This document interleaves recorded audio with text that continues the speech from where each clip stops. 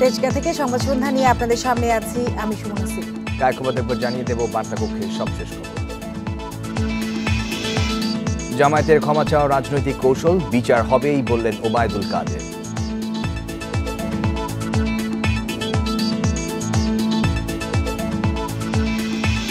সরবরাহে ত্রুটির কারণে ঢাকার একাংশে সারা দিন গ্যাস নেই, চরম ভোগান্তিতে গ্রাহক।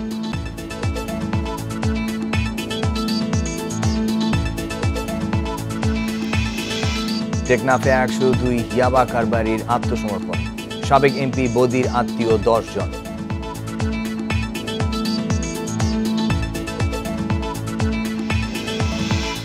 আপনাদের সমস্যার সংকট আর সম্ভাবনার কথা বলুন, লিখুন আমাদের ফেসবুক পেজে। আপনাদের কথা নিয়ে আসবো খবরের শেষ অংশে। জামায়াত নেতা আব্দুর রাজ্জাকের পদত্যাগ এবং জামায়াতের জাতির কাছে ক্ষমা চাওয়া উচিত, এমন একটি তার কথা বেশ আলোচিত ঘটনা আপনি জানেন কায়কোবাদ। আজ আওয়ামী লীগ সাধারণ সম্পাদক ওবায়দুল কাদের এ নিয়ে কথা বলেছেন। তিনি বলেছেন যে জামায়াতের ক্ষমা চাওয়ার বিষয়টি রাজনৈতিক কৌশল হতে পারে। তিনি বলেছেন যে জামায়াতকে অবগত করেছেন যে জামায়াত ক্ষমা চাইলেও যুদ্ধাপরাধের বিচার চলবেই। আমরা জানি যে একটা প্রেস নোট আমরা দেখেছি যে আব্দুর রাজ্জাক লন্ডন থেকে পাঠিয়েছে এবং তিনি বলেছেন অনেক আগেই এটা তিনি জামায়াতকে বোঝানোর চেষ্টা করেছেন বহুদিন ধরে, কিন্তু তারা কোনোভাবেই সেই নৈতিক জায়গা থেকে সরে আসতে চাচ্ছিল না। এই বিষয়ে আমাদের কাছে একটি প্রতিবেদন আছে, প্রতিবেদনের পর আমরা শাহাদাত স্বপনের সাথে আরও বিস্তারিত জানতে পারবো যে ওবায়দুল কাদের কোন পরিপ্রেক্ষিতে এই প্রসঙ্গে কথা বলেছেন। আমরা প্রতিবেদনটি দেখে আসবো। বর্তমান রাজনৈতিক প্রেক্ষাপট নিয়ে ধানমন্ডিতে সাংবাদিকদের মুখোমুখি হন ওবায়দুল কাদের। প্রসঙ্গ আসে জামায়াত নেতা আব্দুর রাজ্জাকের দলত্যাগ এবং জামায়াতের জাতির কাছে ক্ষমা চাওয়ার বিষয়টি। আওয়ামী লীগ সাধারণ সম্পাদকের মন্তব্য, মুক্তিযুদ্ধে স্বাধীনতা বিরোধী কর্মকাণ্ডের কোনো ক্ষমা নেই। অ্যাপোলোজাইজ করার পর মানবতা বিরোধী অপরাধ, যুদ্ধাপরাধ এর যে বিচার, এটা কিন্তু এই প্রক্রিয়া বন্ধ। জামায়াতের অবস্থান পরিষ্কার নয় বলে মন্তব্য করেন তিনি। ৭১ যুদ্ধাপরাধের বিষয়টি ৪৭ বছর বয়স পর ক্ষমা চাওয়ার পর্যায়ে কেন এলো, সেটাও কোনো কৌশল কিনা ভেবে দেখতে হবে। ক্ষমা চেয়ে নতুন নামে জামায়াত রাজনীতিতে আসলে আওয়ামী লীগ কীভাবে নেবে, এমন প্রশ্ন ছিল আওয়ামী লীগ সাধারণ সম্পাদকের কাছে। তিনি বলেন, এটা বলার সময় এখনই আসেনি। নতুন বোতলে পুরাতন মদ যদি আসে তাহলে পার্থক্য কোথায়? জিনিস তো একটাই। আরেক প্রশ্নের জবাবে ওবায়দুল কাদের বলেন, শেখ হাসিনার বিকল্প আওয়ামী লীগে বা দেশে নেই, তাই তিনি যতদিন সুস্থ থাকবেন ততদিনই নেতৃত্বে থাকবেন বলে আশা দলের নেতাকর্মীদের। শাহাদাত স্বপন, ইন্ডিপেন্ডেন্ট নিউজ, ঢাকা। এ নিয়ে আরও জানাতে বার্তা কক্ষ থেকে যোগ দিয়েছেন সহকর্মী শাহাদাত স্বপন। স্বপন, জামায়াতের এই যে ক্ষমা চাওয়ার বিষয়টিকে আওয়ামী লীগ কেন কৌশল হিসেবে দেখছে? দেখুন, কৌশল হিসেবে দেখার কারণটি মূলত হচ্ছে যে স্বাধীনতার পর এত বছর চলে গেল, জামায়াত স্বাধীনতার পর কিন্তু নিষিদ্ধ ছিল। নিষিদ্ধ হওয়ার পর এক পর্যায়ে কিন্তু জামাত আবার রাজনীতিতে আসতে সুযোগ পেয়েছে এবং জামায়াতের এই জাতির কাছে ক্ষমা চাওয়ার প্রসঙ্গটি কিন্তু বিভিন্ন সময় বিভিন্ন ফোরামে আলোচিত হয়েছে, কিন্তু আজ পর্যন্ত কিন্তু জামায়াত তাদের ৭১-এর কৃতকর্মের জন্য ক্ষমা চায়নি, কোনো ফোরামেই চায়নি, আনুষ্ঠানিকভাবে তো নয়ই। তো এই বিষয়টি আসলে আওয়ামী লীগ সাধারণ সম্পাদকের কাছে সন্দেহ লাগছে যে ৪১ বছর পর আজকে তারা যে ক্ষমা চাওয়ার বিষয়টি, আসলে তারা রাজনৈতিকভাবে ব্যাকফুটে আছে বলে কি তারা ক্ষমা চাওয়ার বিষয়টি তারা আগ্রহ দেখাচ্ছে, বা তারা নির্বাচন কমিশন দ্বারা কিন্তু তারা কিন্তু এখন আর নিবন্ধিত দল নয়, কাজে তারা নির্বাচনেও থাকতে পারছে না। মূলধারার দল হিসেবে নির্বাচনের রাজনীতিতে নির্বাচনে না থাকতে পারাও কিন্তু একটা রাজনৈতিকভাবে বলা যায় যে একটা ব্যাকফুটে থাকা। কাজে এই সব কিছু মিলিয়ে জামায়াত আসলে তাদের নিজেদের অবস্থাটাকে সংহত করার জন্য এরকম একটা কৌশল নিচ্ছে কিনা, এই বিষয়গুলি আসলে আওয়ামী লীগ সাধারণ সম্পাদকের কাছে সন্দেহের বিষয়, এই জন্য তিনি আসলে এরকম মন্তব্য করেছেন। জামায়াতের অনুসারীদের জন্য ওবায়দুল কাদেরের কি কোনো পরামর্শ বা দিক নির্দেশনা ছিল কিনা? না, পরামর্শের বিষয় না। এই বিষয়ে যখন ওবায়দুল কাদেরকে প্রশ্ন করা হয়, তিনি বলেছেন যে এই বিষয়টি একান্তভাবে জামায়াতের বিষয়, জামায়াতের কোন নেতা জামায়াত ছেড়ে দিলেন বা কাকে বহিষ্কার করা হলো এগুলি জামায়াতের অভ্যন্তরীণ বিষয়। তবে জামায়াত বাংলাদেশের রাজনীতিতে যেহেতু তারা এখনও ক্ষমা চায়নি, তারা দেশের স্বাধীনতার বিরুদ্ধে, মুক্তিযুদ্ধের বিরুদ্ধে, মূল চেতনার বিরুদ্ধে থেকেও যেহেতু ক্ষমা চায়নি, কাজে তারা ক্ষমা চাওয়ার পর আসলে আওয়ামী লীগ যে দলীয় ভাবনা, সেই দলীয় ভাবনাটা আনুষ্ঠানিকভাবে জানাবে। এর আগে আসলে ওবায়দুল কাদের এইসব বিষয়ে মন্তব্য করতে অস্বীকৃতি জানিয়েছেন এবং বলেছেন যে জামায়াতের আসলে এখন যে অবস্থাটা, বর্তমানে অবস্থানটা একেবারেই ঝাপসা, এটি আসলে পরিষ্কার নয় বলে তিনি মন্তব্য করেছেন। জামায়াতকে নিয়ে ওবায়দুল কাদেরের মন্তব্যের বিষয়ে বিস্তারিত জানছিলাম সহকর্মী শাহাদাত স্বপনের কাছ থেকে। একাদশ সংসদের সংরক্ষিত নারী আসনের ৪৯ প্রার্থীকে বেসরকারিভাবে নির্বাচিত ঘোষণা করেছে নির্বাচন কমিশন। বিকেলে এক সংবাদ সম্মেলনে কথা জানান রিটার্নিং কর্মকর্তা আবুল কাশেম। তিনি জানান, বিনা প্রতিদ্বন্দ্বিতায় ৪৯ জনকে মহিলা সংসদ সদস্য নির্বাচিত ঘোষণা করা হয়েছে। এর মধ্যে আওয়ামী লীগের রয়েছে ৪৩ জন আর জাতীয় পার্টির ৪ জন। রোববার নির্বাচিতদের নামের গেজেট প্রকাশ করা হবে বলে জানান তিনি। গেজেট প্রকাশের পর এর একটি কপি পাঠানো হবে সংসদ ভবন সচিবালয়ে। এরপর নির্বাচিতরা শপথ নেবেন স্পিকার ডক্টর শিরিন শারমিন চৌধুরীর কাছ থেকে। আমরা এদের চূড়ান্ত প্রার্থীতা আমরা এই ৪৯ জনের কেউই তাদের মনোনয়নপত্র প্রত্যাহার করেনি। আর যেহেতু করেনি, অতএব আমাদের এরাই বৈধ প্রার্থী। আমাদের আইন অনুসারে আগামীকাল আমরা এদের চূড়ান্ত প্রার্থীতা আমরা এরা নির্বাচিত হিসাবে আমরা প্রাথমিকভাবে আগামীকাল আমরা ঘোষণা করব। আখেরি মোনাজাতের মধ্য দিয়ে শেষ হলো ৫৪তম বিশ্ব ইজতেমার প্রথম ২ দিনের আয়োজন। মোনাজাতে বিশ্ব মুসলিম উম্মার সমৃদ্ধি, সংহতি এবং দেশ ও জাতির শান্তি ও কল্যাণ কামনা করা হয়। মোনাজাত পরিচালনা করেন কাকরাইল মসজিদের ইমাম মাওলানা মোহাম্মদ জোবায়ের।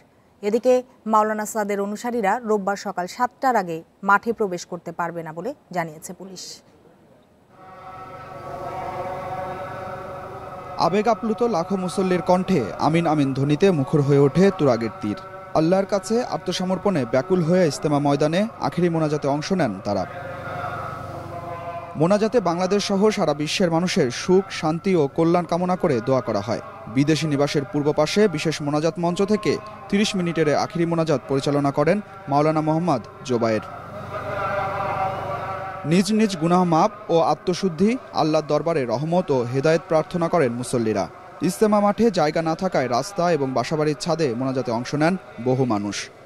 এখান থেকে শিক্ষা এটাই যে আমাদের দাওয়াতের ময়দানে যেতে হবে এবং দুয়ার মাধ্যমে দুনিয়াবি সমস্ত মাসলা হল করতে হবে। আল্লাহর কাছে চাই যে আমাদের জন্য হেদায়েত করে দেয়, আল্লাহ তাআলা যেন সকল দুনিয়ার মানুষকে জান্নাতবাসী করে দেয়। দুনিয়ার কোনো কথাবার্তা না, সম্পূর্ণ কিভাবে মানুষ আখেরকে নাজাত পেয়ে যায়, সমস্ত মানুষ কিভাবে গুনাহ থেকে মুক্ত হয়ে সুন্নাতুল্লাহ জীবন যাপন করতে পারে, সেই জন্য আশা। আখেরি মোনাজাত শেষে মাঠ ছাড়েন মাওলানা জোবায়েরের অনুসারীরা। আগামীতে তাবলিগ জামায়াতের মধ্যে কোনো বিভেদ দেখতে চান না সাধারণ মুসল্লিরা। এটাই আমরা প্রত্যাশা করি যে উভয় পক্ষ যাতে এক হয়ে যায় এবং এক হয়ে আমাদের কাজের গতি আরো বৃদ্ধি ইনশাআল্লাহ। আমরা চাই যে তারা তাদের ভুল বুঝতে পারুক এবং সহি পথে চলে আসুক। আয়োজকদের ধারণা, আখেরি মোনাজাতে ১৫ লাখের বেশি মুসল্লি অংশ নিয়েছেন। মোনাজাতের আগে হেদায়েতি বয়ান করা হয়। ৫৪তম আসরে এসে বিভক্তি হলো বিশ্ব ইজতেমা। মাওলানা জোবায়েরের অনুসারীদের পর্ব শেষ হয়েছে। রোববার ফজরের পর আমবয়নের মধ্য দিয়ে মাওলানা সাদের অনুসারীদের পর্ব শুরু হবে। ইজতেমাকে কেন্দ্র করে দুই পক্ষের এই সমস্যার দ্রুত সমাধান চান তাবলিগ জামাতের সাধারণ মুসল্লিরা। Adilur Rahman, independent news, Tongi, Gazipur. ৩,৪৫,৮০০ টাকা সর্বনিম্ন মূল্য নির্ধারণ করে এবার বেসরকারি হজ প্যাকেজ ঘোষণা করেছে হজ এজেন্সিগুলোর সংগঠন হাব। দুপুরে রাজধানী নয়াপল্টনে সংবাদ সম্মেলনে হাবের মহাসচিব এম শাহাদত হুসাইন তসলিম জানান, বেসরকারি ব্যবস্থাপনায় হজের নিবন্ধন শুরু হবে রোববার থেকে।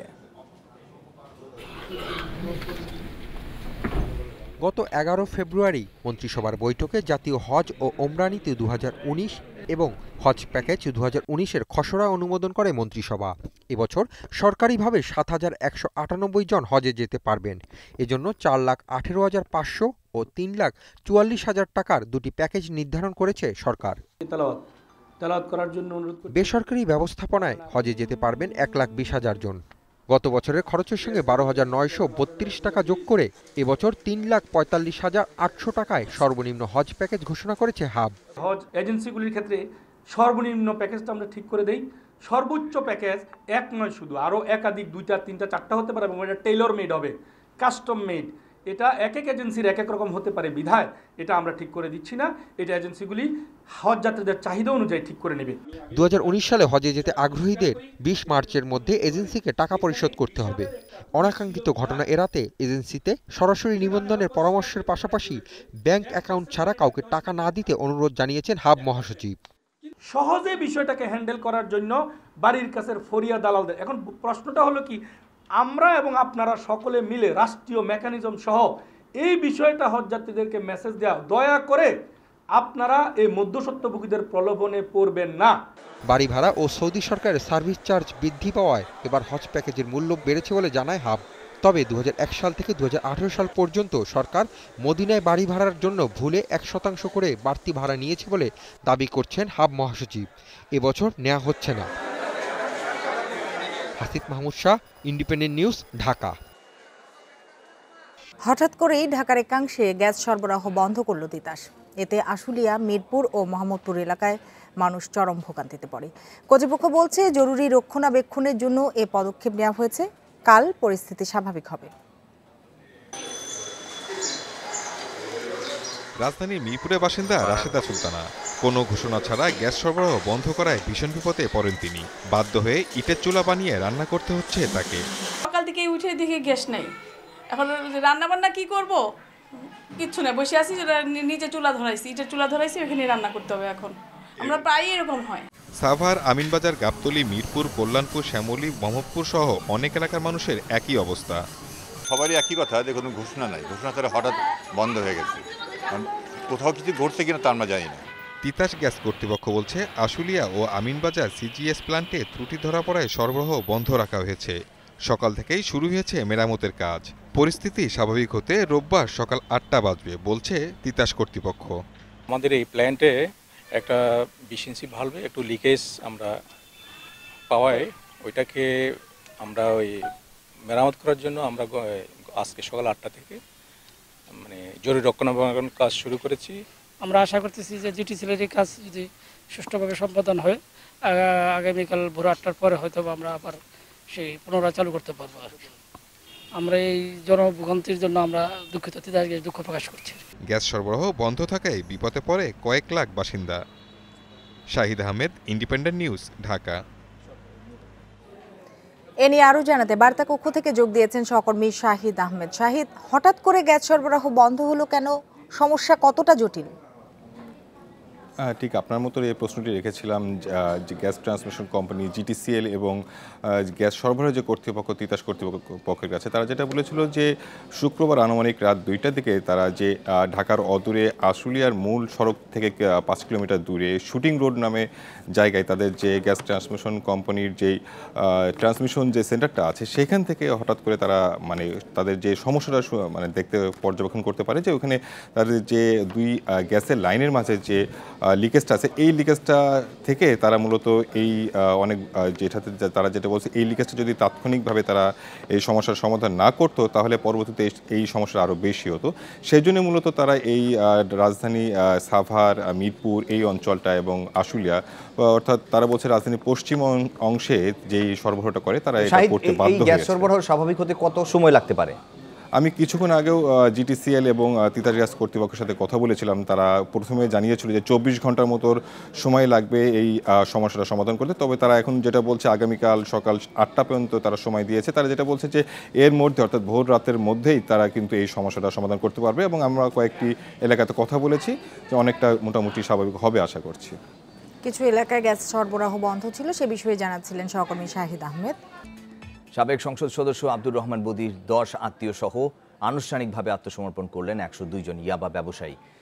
বেলা 12টার দিকে স্বরাষ্ট্রমন্ত্রীর কাছে শর্ত সাপেক্ষে এই প্রথম আত্মসমর্পণ করলেন মাদক কারবারিরা। এ সময় আত্মসমর্পণকারীরা 3.5 লাখ ইয়াবা, 30টি দেশি অস্ত্র, 70 রাউন্ড কার্তুজ জমা দেন। স্বরাষ্ট্রমন্ত্রী বলেন যে কোনো মূল্যে সীমান্ত দিয়ে ইয়াবার প্রবেশ রোধ করা হবে। ইয়াবা চোরাচালানে যেই জড়িত থাকুক না কেন তাদের কঠোর হাতে দমন করা হবে বলেও হুঁশিয়ারি দিয়েছেন মন্ত্রী। এর আগে বেলা 11টায় ইয়াবা কারবারিরা টেকনাফ পাইলট উচ্চ বিদ্যালয় মাঠে উপস্থিত হন। এদের মধ্যে স্বরাষ্ট্র মন্ত্রণালয়ের সর্বশেষ তালিকা অনুযায়ী শীর্ষ 30 ইয়াবা ব্যবসায়ী আছেন। আমাদের সিনিয়র স্যার উপস্থিত আছেন। রাজনৈতিক নামের আগে ইয়াবা টাইটেল বসতে শুরু করলো, তখন দেশের মাদকের বিরুদ্ধে যুদ্ধ শুরু করলে বিশ্বের দীর্ঘতম। এ নিয়ে আরও জানাতে এবার কক্সবাজার থেকে যোগ দিচ্ছেন সহকর্মী অনুপম শীল। অনুপম, আত্মসমর্পণকারীদের মধ্যে উল্লেখযোগ্য কারা কারা আছেন আর এই 102 জন ছাড়া এতে কি ইয়াবার যে চোরাচালান হচ্ছে সেটা কি কিছুটা হলেও কম হবে? আসলে আজকে প্রথমবারের মতো এই মাদক ব্যবসায়ী বিশেষ করে ইয়াবা চোরাকারবারীরা আত্মসমর্পণ করলেন এবং এর মধ্যে আমরা জানি যে এর আগে স্বরাষ্ট্র মন্ত্রণালয়ে যে ইয়াবা চোরাকারবারীর বিশেষ তালিকা তৈরি করা হয়েছিল সেখানে 66 জন ছিলেন এবং সেই 66 জনের মধ্য থেকে এখানে আজকে 102 জনের মধ্যে অন্তত 30 জন ছিলেন বলে আমরা স্থানীয়ভাবে জানতে পেরেছি এবং এর বাইরে আমরা যে বিষয়টি আসলে সব সময় বা গত সময় আমরা বিভিন্ন কৌতূহল নিয়ে অনেকে বা জানতে চেয়েছে সেটি হচ্ছে এখানকার সাবেক সাংসদ আব্দুর রহমান বদির পরিবারের সংশ্লিষ্টতা অর্থাৎ তার আত্মীয় স্বজনের সংশ্লিষ্টতা এবং সেক্ষেত্রে আমরা এখনো পর্যন্ত যেটি বিভিন্নভাবে জানতে পেরেছি যে 3 ভাই সহ অন্তত 10 জন তার পরিবারের আত্মীয় রয়েছে তারা এই আজকে 102 জনের মধ্যে এখানে আত্মসমর্পণ করেছেন। আর এখানে আরেকটি বিষয় যে মূলত বেশ কিছু শর্ত এখানে নির্ধারণ করা হয়েছে এর মধ্যে প্রথমত যেটি যে সেক্ষেত্রে এই যারা আজকে আত্মসমর্পণ করেছেন তারা ভবিষ্যতে আর কখনো এই ধরনের ব্যবসায় জড়িত হবেন না। দ্বিতীয়ত তারা তাদের এলাকায় একটি জনমত তৈরি করবেন এই ধরনের মাদক বিরোধী জনমত। আর তৃতীয়ত যেটি সেটি হচ্ছে তাদের বিরুদ্ধে এর আগে থেকে যে সমস্ত মামলা চলমান রয়েছে সেগুলো আইনি প্রক্রিয়া চলবে। আর এছাড়া আজকে যেহেতু আমরা খবরে দেখছিলাম যে মূলত 30টি দেশীয় অস্ত্র এবং 70 রাউন্ডের মতো গুলি উদ্ধার করা হয়েছে সেগুলো নিয়েও কিন্তু আলাদাভাবে মামলা হবে এবং তবে সেগুলো আইনি প্রক্রিয়ায় যদি তারা যে 102 জন তারা যদি এইগুলোর সহায়তা চান তাহলে হয়তো সেটি তাদেরকে আইনি সহায়তা পুলিশের পক্ষ থেকে দেয়া হবে। আর এখনো যে ইয়াবা চোরা কারবারিরা তৎপরতা চালাচ্ছেন তাদের বিষয়ে সিদ্ধান্ত কি হবে, প্রক্রিয়া কি হবে? হ্যাঁ সেটি বলতে চাচ্ছিলাম যে আসলে যারাই এখন যুক্ত রয়েছেন এক্ষেত্রে আজকে স্বরাষ্ট্রমন্ত্রী এবং পুলিশের যে আইজিপি দুজনই কিন্তু একেবারে খুব কঠিন ভাষায় বলেছেন যারা এখনো এই আত্মসমর্পণের মতো জায়গাটিতে আসছেন না তাদের জন্য কিন্তু আরো কঠোর অবস্থানে পুলিশ আইনশৃঙ্খলা বাহিনী সহ সরকার থাকবে। আর এর বাইরে আসলে প্রায় 1100 থেকে 1200 কথা বলা হচ্ছে ইয়াবা ব্যবসায়ী এখানে সক্রিয় রয়েছেন তাহলে আরও কিন্তু ইতোমধ্যে আরও 1000-এর বেশি ইয়াবা ব্যবসায়ী এখন সক্রিয় রয়েছেন। তাদের জন্য সরকারের আসলে পরিকল্পনা কঠোর থেকে কঠোরতর হবে বলে আজকে স্বরাষ্ট্রমন্ত্রী এবং পুলিশের পক্ষ থেকে জানানো হয়েছে। ইয়াবা ব্যবসায়ীদের আত্মসমর্পণের বিষয়ে জানাচ্ছিলেন অনুপম শীল।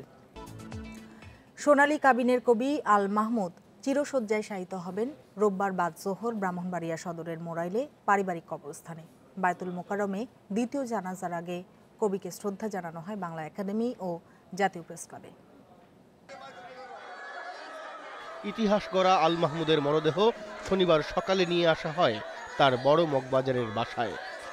সেখানে কান্নায় ভেঙে পড়েন স্বজনেরা। এরপর কবিকে শ্রদ্ধা জানানোর জন্য নিয়ে যাওয়া হয় বাংলা একাডেমিতে।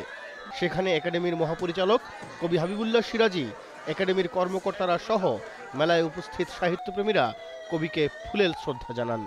সমকালীন কবি এবং চিরকালীন কবি আল মাহমুদ আমার কাছে বাংলা কবিতার নতুন স্বতন্ত্র বাঁক নির্মাতা কবি। তাকে কবি আল মাহমুদকে আমরা কখনো ভুলতে পারবো না। অদৃষ্টবাদীদের রান্নাবান্না, মায়াবী পদ্মা দুলে ওঠো, যেগুলোকে বলা হচ্ছে তার পশ্চাৎগামিতার কবিতা, এগুলোকেও আপনি দেখবেন যে মানে কত অপূর্ব। আল মাহমুদ এখন অবধি আমাদের একমাত্র পূর্ববঙ্গের কণ্ঠস্বর। মুক্তিযোদ্ধা হিসাবে আজকে সম্মান পাওয়ার কথা ছিল কেন্দ্রীয় শহীদ মিনারে, সেটা পাননি, এটা অত্যন্ত দুঃখজনক। আপাদমস্তক তিনি ছিলেন কবি।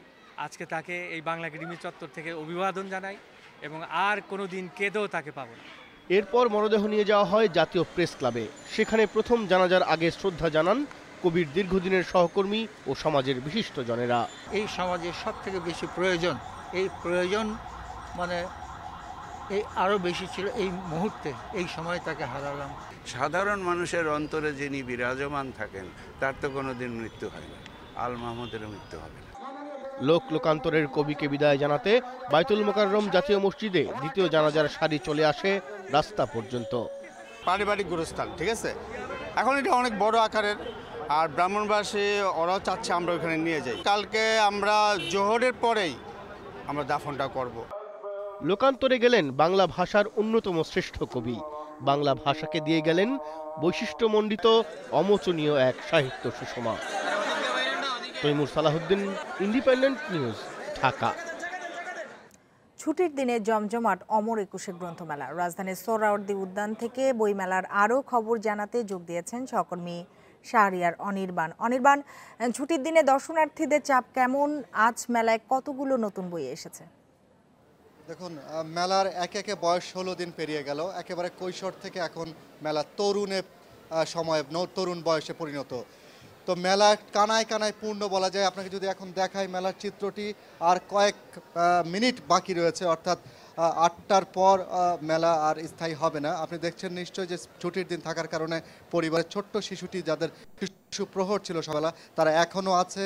অনেকে বিকেলে এসে মেলার সাথে যুক্ত হয়েছেন, কিনছেন শিশু চত্বর থেকে বই, এবং পাশাপাশি মেলা বিভিন্ন চত্বরগুলো তারা ঘুরে বেড়াচ্ছেন। আপনাকে বলে রাখি, এবারের মেলা কিন্তু পরিসরেও বেড়েছে। এবার বিন্যস্ত হয়েছে বেশ সুশৃঙ্খলভাবে। 4 ভাষা শহীদ স্মরণে 4টি চত্বর করা হয়েছে, এবং প্রতিটি স্টলের সামনে নিয়ে পর্যাপ্ত পরিমাণে জায়গা রাখা হয়েছে, যেন পাঠক এবং দর্শনার্থী তারা যেন মেলায় স্বাচ্ছন্দ্যে এসে তাদের পছন্দের বই কিনতে পারে। এখন পর্যন্ত আমাদের কাছে যে তথ্য রয়েছে, মেলার 17 দিনে, মেলার 16 দিনে 206টি বই প্রকাশ পেয়েছে, এবং গত এই 16 দিনে 2477টি বই, এবং আজকে 206টি। নিরাপত্তা ব্যবস্থা নিয়ে যদি আমাদেরকে কিছু জানান। নিরাপত্তা ব্যবস্থা বলতে মেলার প্রথম দিন এবং তার আগের দিন ডিএমপি কমিশনের পক্ষ থেকে বলা হয়েছিল এই অমর একুশে গ্রন্থ মেলায় 3 স্তরের নিরাপত্তা ব্যবস্থা থাকবে, এবং প্রবেশ পথ, যে 6টি প্রবেশ পথ রয়েছে, প্রতিটি প্রবেশ পথে রয়েছে পর্যাপ্ত পুলিশ এবং আনসার বিডিবি, এবং পাশাপাশি স্বেচ্ছাসেবক যারা, তারা কিন্তু প্রতিটি একেবারে স্টলের সামনে এবং বেশ কত্তর যেসব জায়গায় রয়েছে সেখানে নজরদারি করেছে, এবং প্রত্যেকটি স্টল এবং পাশাপাশি প্রতিটি রাস্তা, সে রাস্তাগুলো কিন্তু সিসিটিভির ক্যামেরা দ্বারা নিয়ন্ত্রিত হচ্ছে। তো এই আজকে এই ছুটির দিন এবং বাদ বাকি রয়েছে যে কয়দিনে বেচা বিক্রি এবং যারা আগন্তুক রয়েছে তাদের পদভার করিতে হবে। এই বইমেলা নিয়ে জানাচ্ছিলেন সহকর্মী শাহরিয়ার নির্বাণ। আপনাদের সমস্যার সংকট আর সম্ভাবনার কথা জানতে চেয়েছিলাম। আমরা মূলত সমস্যার সংকটের চিঠি বেশি পাই। মোহাম্মদ সোহেল রানা বনপাড়া নাটোর থেকে তিনি সম্ভাবনার একটি চিঠি পাঠিয়েছেন। তিনি বলছেন, আমাদের গ্রামে একটি সরকারি প্রাথমিক বিদ্যালয় ও একটি দাখিল মাদ্রাসা প্রতিষ্ঠিত হয়েছে, তাই এলাকার শিক্ষা ব্যবস্থার সুযোগ সুবিধা বৃদ্ধি পেয়েছে। এলাকাবাসীর পক্ষ থেকে তিনি সরকারকে ধন্যবাদ জানিয়েছেন। আমার গ্রামের বাড়ি থেকেও একটি চিঠি এসেছে। নুরুদ্দিন কমলনগর লক্ষ্মীপুর থেকে লিখেছেন আপনি, মেঘনার ভাঙনে কমলনগরের অনেক ইউনিয়ন এখন নদী গর্ভে। অনিয়ম এবং রাজনৈতিক কারণে ভাঙন রোধে টেকসই বাঁধ দেওয়া হয় না। যে বাঁধ দেওয়া হয় তা বেশি দিন স্থায়ী হয় না। তাই একটি বাঁধ নির্মাণ করে আমাদের উপজেলাকে নদী ভাঙন থেকে রক্ষা করতে সরকারের শুভ দৃষ্টি কামনা করেছেন আপনি। আসাদুজ্জামান সারিয়াকান্দি বগুড়া থেকে বলছেন, বড় কুতুবপুর পূর্ব ও পশ্চিম পাড়ার কাঁচা রাস্তা জরুরি ভিত্তিতে সংস্কার করা দরকার। রাস্তা দুটো জনগণের চলাচলের অনুপযোগী হয়ে পড়েছে, যথাযথ কর্তৃপক্ষের দৃষ্টি আকর্ষণ করেছেন তিনি। দর্শকদের ধন্যবাদ জানাতে চাই তাদের মতামতগুলোর জন্য। শেষ করব সংবাদ সন্ধ্যা। যাওয়ার আগে শিরোনাম জানিয়ে দিচ্ছি আরেকবার।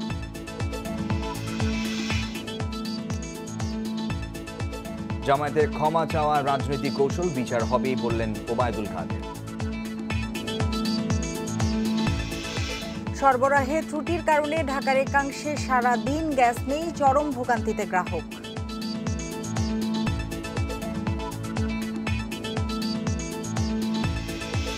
টেকনাফে 102 ইয়াবা কারবারির আত্মসমর্পণ, সাবেক এমপি বদির আত্মীয় 10 জন।